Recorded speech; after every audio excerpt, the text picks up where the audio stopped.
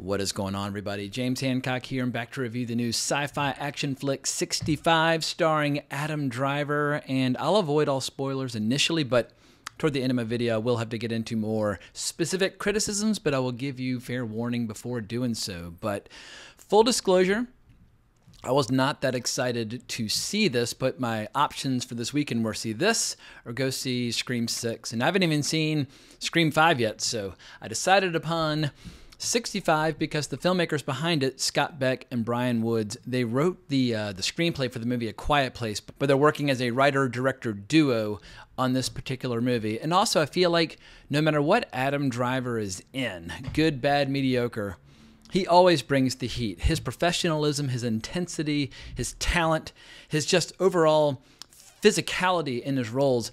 I'm always impressed by Adam Driver, and I think he's one of the most impressive actors of his generation. But the sad reality is he's the only thing that holds this movie together. I thought this movie was as bland and forgettable and disposable as sci-fi movies come, but because Adam Driver, just by like sheer force of will and talent, is like trying to keep the movie alive, it is watchable. But I don't think anybody should go out of their way to spend money to see it in a theater. Like maybe have it on as like background noise while you're making dinner or paying bills or whatever the case might be. And I suspected something might be dreadfully wrong with this movie when I learned that the review embargo did not lift until today, the day of its release. And I did not go to a press screening. I went and saw it at a regular Regal Theater, which was maybe had like 10 or 20 people in it around 4 o'clock this afternoon. But usually, not always, but usually, if a studio is really confident about a movie and its chances, they start doing press screenings weeks ahead of the movie's release. But in the back of my mind, I kept telling myself, what if the studio's wrong? Like, what if they've got a really cool flick on their hands and they're just overlooking its merits? Because it does have a few things going for it. I mean, it's barely over 90 minutes long. I wish more action movies would be roughly between like 90 and 100 minutes. I feel like that's the perfect length for a movie. You don't need a 2.5-hour movie every time you make something.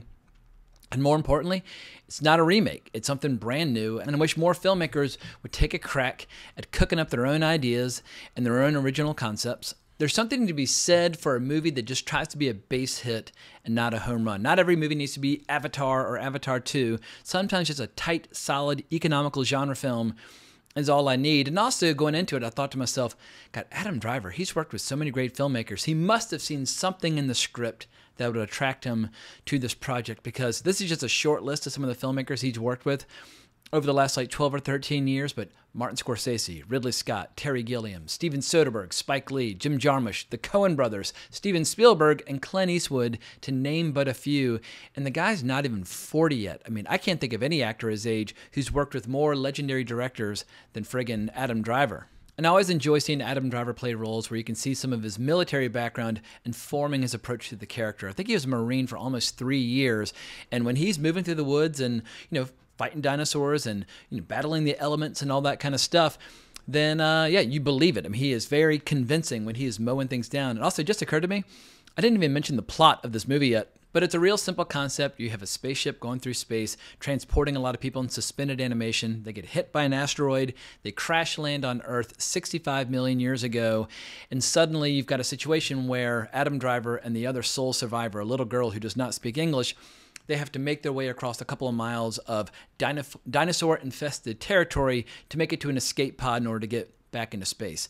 And that is the story, which leads me to my first major criticism. And if you don't want any spoilers at all, now's the time to bail out. But when it comes to the less satisfactory ingredients to this flick, this is one of those movies that feels like it never got developed beyond just a simple pitch. I mean, you can easily see Scott Beck and Brian Woods sitting down, talking to a producer, or talking to an exec and saying, wouldn't it be cool if someone with futuristic tech had an adventure on prehistoric Earth? I'm like, yes, go write that movie. Let's make it. But that's as far as they got. Like, they didn't develop the idea at all. They didn't even have like the courage to add a few like, I don't know, simple gimmicks or tricks that you might expect. It's so straightforward and so basic and so simplistic, it almost will kind of leave you scratching your head like, is that it? That's all you're going to do? Like, the one major ingredient that gets introduced prior to the end of the film is when they realize like the giant asteroid that's coming in that we all know helped to wipe out the dinosaurs. Well, it's coming, so they've got a little bit of a ticking clock scenario. But when I watched the trailer, I thought this was going to be like a time travel thing, almost like he went off into space and got turned around and came back and accidentally like flew through a wormhole and landed on Earth right where he started, but 65 million years in the past, basically making it impossible for him to be rescued. But that's not the case at all. He's just an alien a long time ago flying with his alien species, and they just happened to crash on Earth. It's a real fucking strange kind of limp idea for a movie that does absolutely nothing to get you excited about learning more about this world. Like when it comes to science fiction, I always look at science fiction writers the way I look at martial artists. Like some people are white belts. They just got started, they're a beginner. And then you have the real masters out there who are black belts, where they wrote like incredible episodes of The Twilight Zone, or they wrote incredible science fiction novels. Like those are the black belts. Like think of the best science fiction concepts of all time.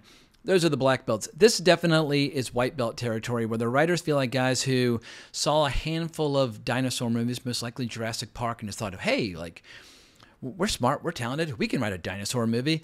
But in a world where we've had, like, 6 Jurassic Park movies, don't do a dinosaur movie unless you're going to do something wildly new or wildly original.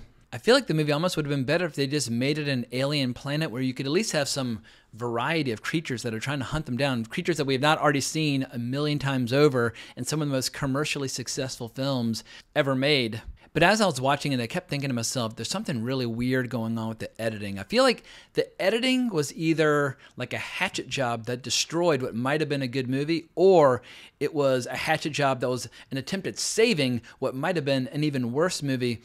But it makes these giant like narrative leaps and like jumps to strange emotions, especially like in the first like 20, 30 minutes, where you're like, wait a second, like suddenly Adam Driver's like suicidal or crying or just acting like a total maniac, but they don't give us anything that kind of leads up to those emotions.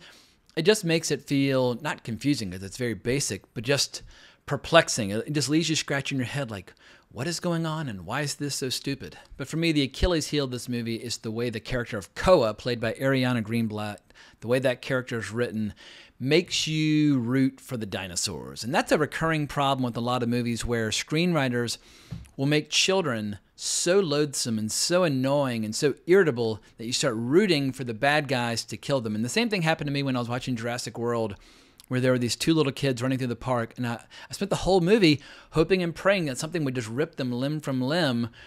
And that might make me sound like a psychopath, but it is a problem in Hollywood where screenwriters don't know how to write children, or very rarely do. Like there are obviously exceptions to the rule. Like watch Bad News Bears, the original.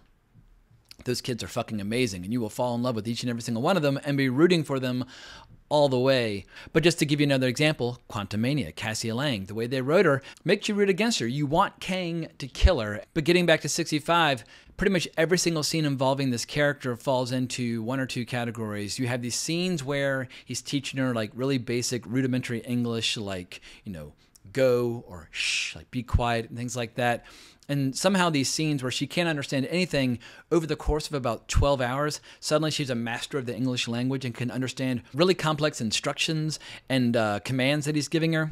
But you could give the movie a pass on that front, if not for the fact that otherwise she's constantly doing stupid things where he has to bail her out, whether that's picking berries that you shouldn't eat, or getting scared and running off and like getting into even more danger. Or the worst case of all, they're walking along, they see all these dinosaurs that look scary as hell, and one's stuck in the mud.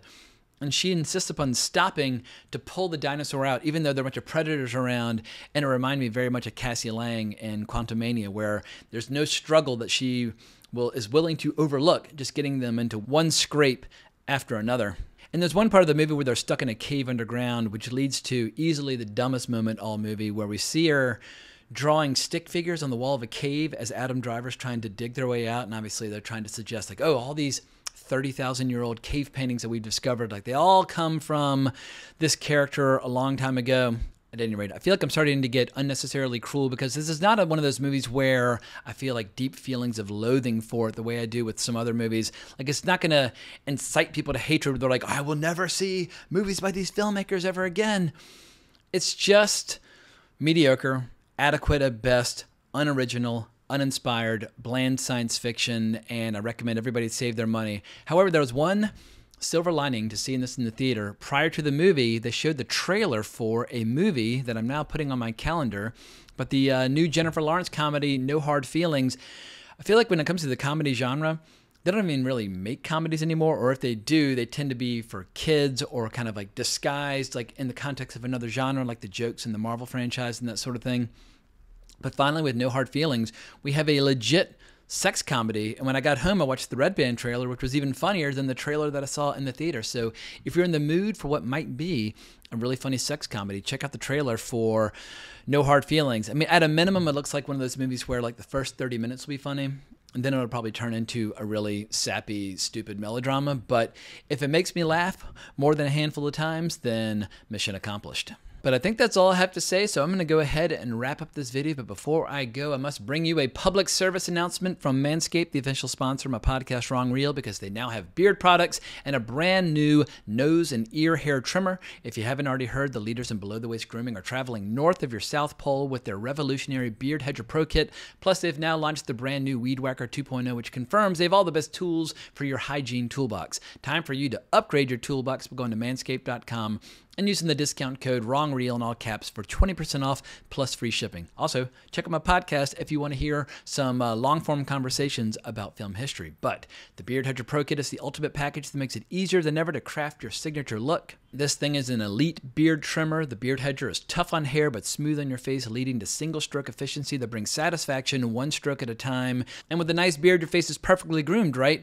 Wrong. You need to keep an eye out for those tough-to-trim ears and nose hairs. The brand new Weed Whacker 2.0 offers improved blades and skin-safe technology with a no-tugging guarantee. It's never been so painless to mind your manholes. So if your manholes are in desperate need of some grooming and maintenance, please consider making a purchase using the discount code WRONGREEL. You'd be helping me and all my commentary endeavors. But I hope everybody has a great weekend. Sorry, I had a brain freeze there for a second, but hope everybody has a great weekend. Please remember to like the video, subscribe to the channel, hit that notification bell. But I can't thank you enough for watching. But more importantly, as always, onwards and upwards.